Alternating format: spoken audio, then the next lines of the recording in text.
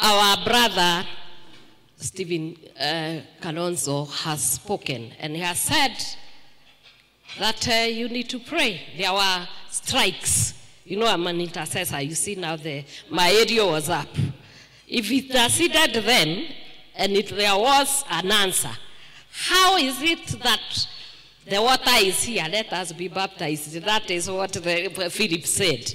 We are all here. Intercessors are here. Why should we live without praying for Kenya?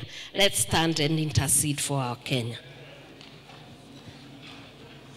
And thank you for our brother for reminding us. We are preachers. We are people who are called. We have the power. We have the authority to change the atmosphere and to change the heavens so that nobody dies from this strike, and also there is an amicable solution. Go to God and pray. Our Father, thank you, Jesus. Thank you, Holy Father. Heavenly Father, Alpha and the Omega, we come before you to pray. We are inadequate. We are weak. We don't even know what we should do.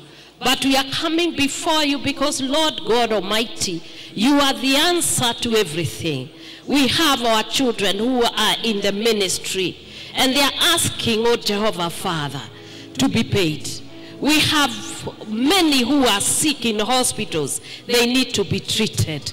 And our Lord and our God, we may not have an answer to this, but we are calling Jesus Christ, the Son of the living God, to bring solution to this matter, to bring solution to this matter, to bring solution to this matter, so many will not struggle, that many, oh Jehovah Father, will not die. We pray, oh God, life, oh Jehovah God.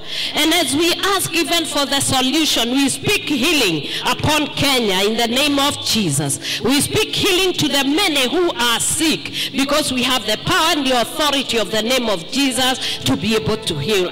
We pray for amicable solution. We pray that this nation will move to a place of economic power, that, Father God, we don't have to struggle to pay our workers. So the ones who are unemployed, Father God, they will find jobs. Are you not our God who said you never leave us and you not forsake us? Are you not the God who is sitting in heaven and watching, waiting for someone to pray? Father God, we are here and we are asking. You said, ask and it shall be given unto you. We pray for these strikes to cease now in the name of Jesus. We pray that the solutions are given by you, oh God. And Father God, there will be sitting and we will have dialogue. We will be able to sit together.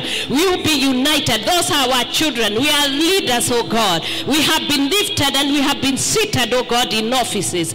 All of us, not to argue, but Father God, to offer solutions. We are praying that, Lord God, you may give the president the wisdom he needs, the strength he needs, oh Jehovah Father, the insights he needs, oh Jehovah God, to lead this country. We are praying today because we know when we pray, Father God, you always hear and you answer.